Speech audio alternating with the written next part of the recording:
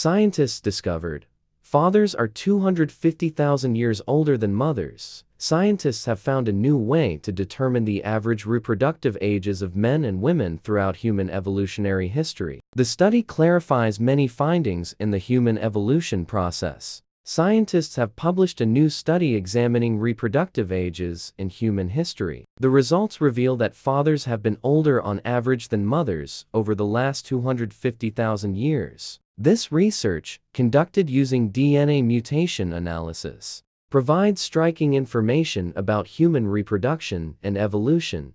In our studies of modern humans, we found that we could predict at what age people had children by the types of DNA mutations they passed on to their children, said study co-author Matthew Hahn, genomic scientist at Indiana University, said. By analyzing DNA mutation rates, researchers were able to estimate the ages of parents across various time periods. The DNA samples found were used to observe the change in parental ages during human evolution. By examining genetic changes and mutation rates, the research showed that fathers are generally older than mothers. Although the average age difference has varied throughout history, it has shown a steady trend over the last 250,000 years. The research also reveals the evolution of parental ages in human history and the social and biological effects of this change. For example, the effects of older fathers on genetic diversity may have played an important role in the health and genetic